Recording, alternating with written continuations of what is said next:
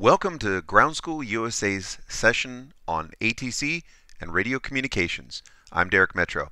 I'm excited to share this lesson with you because one of the things I hear often from student pilots is how they feel less than confident when it comes to the radio and communicating with other pilots in air traffic control. Hey, that's totally understandable, so we're going to help that in this session. Nobody likes to sound like they're beginners, and it can be kind of intimidating talking with these professional air traffic controllers who, in between talking to you, are talking to heavy Boeing aircraft that are landing at some major terminal airport nearby. Most student pilots feel a little less certain about themselves when their hand reaches up for that microphone button. So we're going to help all that with this session, and you're going to grow your skills and your confidence and your comfortability talking on the radios. Whether you're a student pilot just starting out, or a seasoned pilot, or one that it's been a little while since you've been in an airplane. So without any further ado, let's get started. So first I want to look at the air traffic control system. Who are all the people that you talk to? Because sometimes that alone is just confusing. I think we have talked about it in this course. If you've taken the entire private pilot ground school course from Ground School USA, we've talked a little bit about the control tower and different types of airports and airspaces that have control towers. There are three primary airspaces that have a control tower. Do you guys remember that if you took those courses? One was class Bravo, another one was class Charlie, and the other was class D or Delta. Okay, those all share a control tower. Now, control towers come in, of course, different sizes and shapes and flavors, I guess so as to say. In other words, you're looking at a picture here of a pretty large control tower. There's a lot of people and personnel, and there can be that on one scale of the spectrum, and on the other side, a very small control tower, like in a class Delta, for example, the smallest of the tower-controlled airspaces, where there might just be two controllers in the control tower.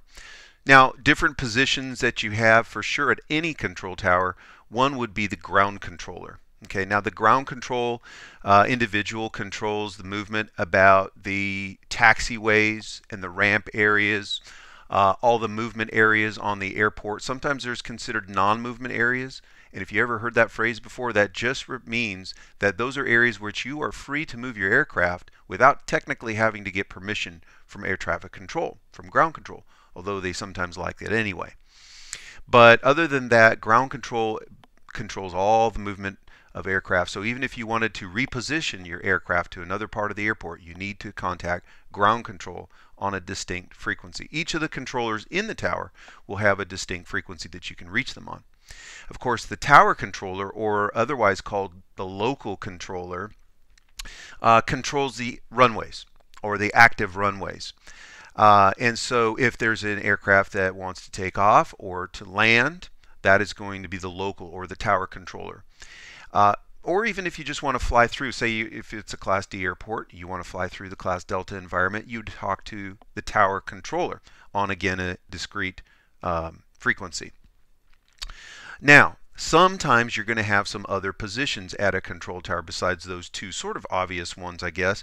But another one that's not so obvious is what we call clearance or clearance delivery.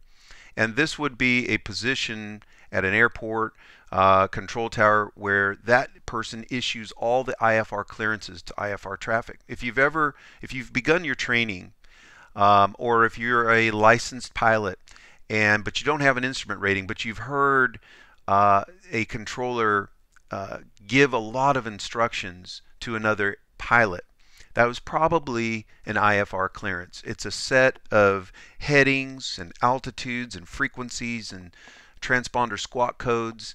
It's a whole script of things that are issued to an IFR pilot. So that clearance delivery air traffic controller does that.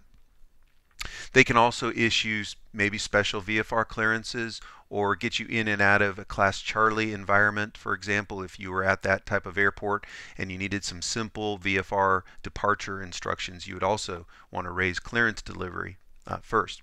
The general order in which you would flow is if you're going out, you would get your weather first, which is usually going to be an ATIS. Now remember ATIS, we did address this before in a previous session, but an ATIS stands for Automatic Terminal Information Service, and that's the weather for the airport, but it's recorded usually by the ground controller or the clearance delivery controller. And it's recorded usually hourly unless there needs to be an update due to significant weather changes or airport issues or NOTAMs or things like that. So you get that ATIS first, and then you're to contact clearance delivery if there is one, especially if you need to get a clearance, and then ground control to taxi to the active runway, and then tower or local control for takeoff clearance. Coming in, it's sort of a reverse. You would start though still with the ATIS or the weather, and then from there you go to the tower controller to get permission to enter the Class D, for example, and then from there and get your permission to land. After landing, you would want to contact ground control to get permission to taxi to your parking spot. Now, if you're going into a Class Charlie environment, the exception to that would be you get your weather first, then you would contact the Tracon or approach controller that controls that airspace called a Class Charlie or even the Class Bravo. Okay, we're going to talk about those controllers coming up next. But that would be a typical flow in terms of the control tower. And again, the towers are not all the same. Some of them, might have one controller in there late at night in a small Class Delta airport. It might be running both frequencies, ground and tower control. So there can be quite a bit of change all the way up to a big control tower at a major international airport with many people, including a weather specialist and a person who's keeping an eye on the flow and the traffic flow in and out of the airport, safety and all that kind of stuff. Okay, well, let's move along to another controller that you would find, and that is Tracon. Now, Tracon stands for Terminal Radar Approach Control. Terminal Radar Approach Control. You might know it better as approach or approach control.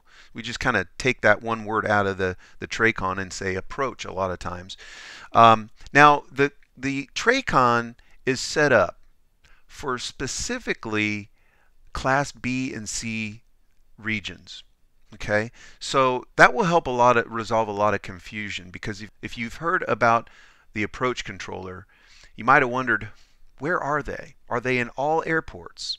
Are they at all major terminal airports? They're going to be established in B and C, Class B and C environments, as well as TERSAs.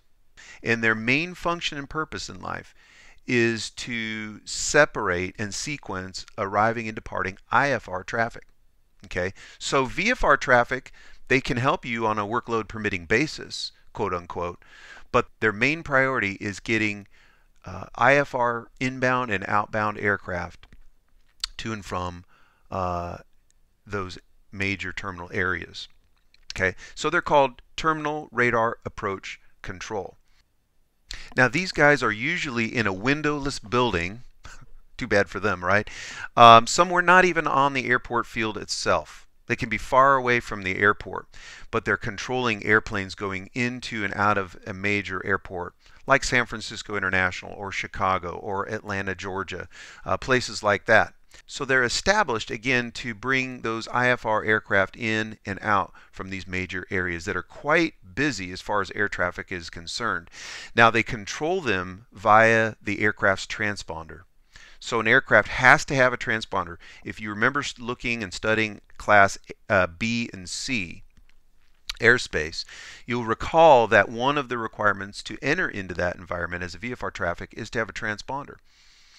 And that's the only way that they can get a target on the radar screen is through the use of a transponder. Now, they're typically, before even transponders came out, you could get a reflection off of the metal skin of an airplane, but it was very unreliable and it was weak and had all kinds of issues and problems. So the transponder was developed.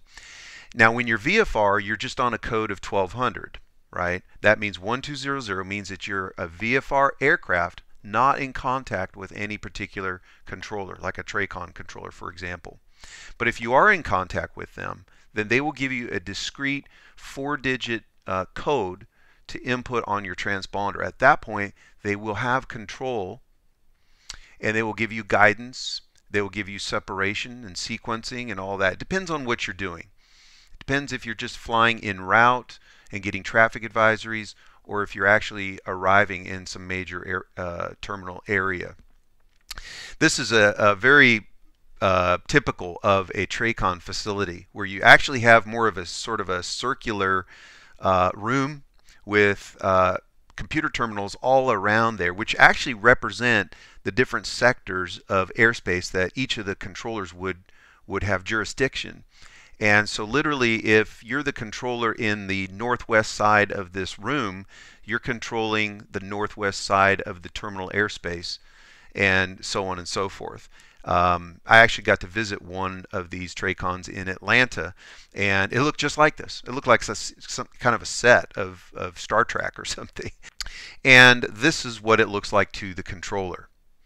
We're not going to take much time here to decode all of this, but they can get the aircraft's heading, altitude, ground speed, and all that kind of stuff just from looking at these radar images. So again, the transponder is what allows that to happen. Now, the Tracon controllers have to manage quite a bit of traffic congestion coming into a small space of real estate when you really get down to it. For example, this was a little diagram I pulled off the internet. This is my old stomping ground, so I'm kind of partial to it a little bit. This is California. This is San Francisco region. San Francisco is interesting because there is a lot of congestion there as far as airspace is concerned. You have the San Francisco International Airport, which is a Class Bravo airspace. And then you have Class D airports, which are also tower-controlled airports about every 5 miles up and around the bay. San Carlos, Palo Alto, Moffett Field, Hayward across the bay there. You have 2 Class Charlies, 2 Class Cs, San Jose International Airport and Oakland International Airport. So you've got airports and airspace all over the place. And this particular map doesn't show all the airspace. But what it does show is what the controllers are trying to do, or need to do, or have to do, getting aircraft inbound and outbound into San Francisco, and then even to the other 2 Class Charlies here. And just very quickly, I just put this up sort of for an interest's sake, I guess. Typically, San Francisco runs 28 left and 28 right. That's these 2 runways right here. And if they're running, the winds are favoring that, then they have to line the aircraft up all on final here, coming down the bay. If you're coming from the Pacific Ocean, Hawaii and such, you'd be coming across the Santa Cruz Mountains here at 8,000 feet, making a left turn sort of base to final, and then you're vectored on in. If you're coming in from San Diego or LA area, you'll be shot up right along the mountain line here into intercepting a final for 2-8. Or if you're coming from anywhere else in the United States, east, if you're coming from the East Coast or whatever have you, you'll be coming down this line right here, this chute at 7,000 feet.